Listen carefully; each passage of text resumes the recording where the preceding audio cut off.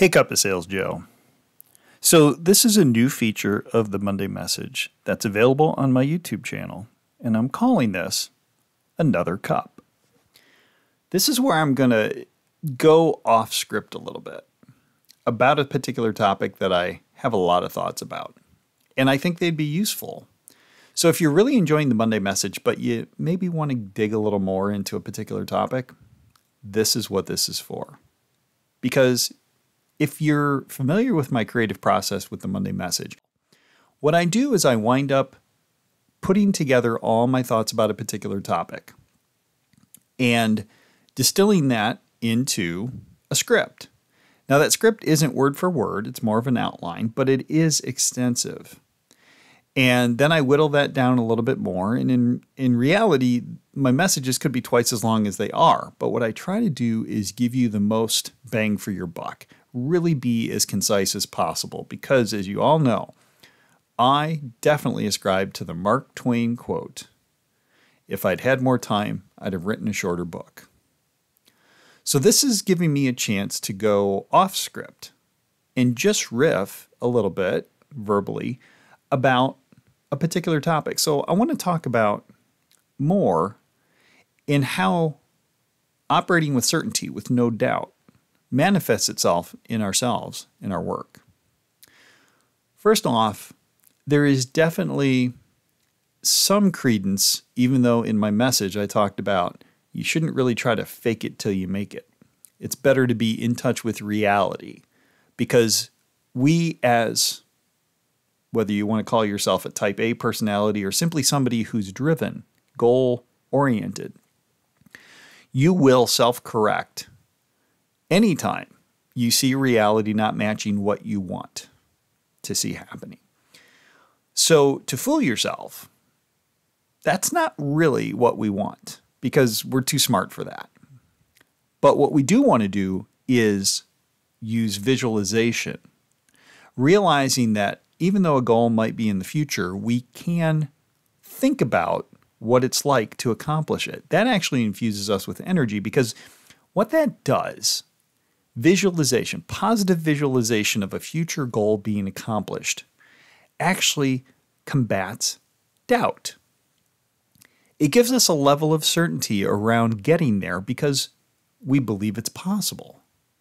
If we don't do this, if you don't regularly engage your subconscious in visualization of where you want to be, then our logical mind, our prefrontal cortex, will actually always see that as a future event, not now. And we will have that feeling of lack, or what you might say, doubt about getting there, because it's always going to be in the future. So while I don't believe in fake it till you make it, what I do believe is putting some kind of preemptive belief into ourselves. Because we are all subject to influence of what's around us, our environment. And if our environment continually shows us what's possible in a positive way, well, then we are going to continue to believe we can get there. But what if your environment doesn't? What if your environment really actually counteracts what you believe is possible? We all know the stories about people who immigrate to the United States with next to nothing and build an empire. It's akin to operating with no doubt. The optimism, the belief, the confidence, that all comes from seeing ourselves where we want to be. So faking it isn't the case. But if you put yourself where you want to be, let's use a specific example. Let's put some meat on the bone here. Let's say you want to make it to President's Club. If you've never been, by the way, just go on social media or talk to someone who's gone. Ask them, so what was President's Club like? It's kind of like talking about your own children. No one will hesitate, and you will get more than you were even asking for because it is an incredible experience. But again, if you haven't been there, I encourage you to talk to somebody who has and put yourself in a position where you see yourself there. Because without doing that, you're always going to wonder, can I make it? Can I earn that? Is that possible? Now, if you've done it before, well, you have that belief. I have no doubt that I can make it to President's Club. And in fact, the year after you go to President's Club, that's really driven because you have that recency bias. You know what it's like, and you don't want to ever miss another one. Think about a goal you have right now. Have you spent some time immersing your mind and your thoughts in what it's going to be like to accomplish that? What would it be like to earn your biggest bonus ever? To achieve that goal? What would it feel like? And how does that infuse you physiologically? Where do you feel that?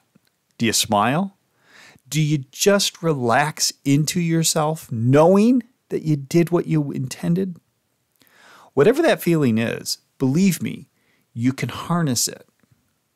Again, that's not fake it till you make it. That is visualization and belief, all combating the natural doubt that creeps in. Now, how often do you have to do this? We're all different. Some people can visualize once a week and that sends them on their way.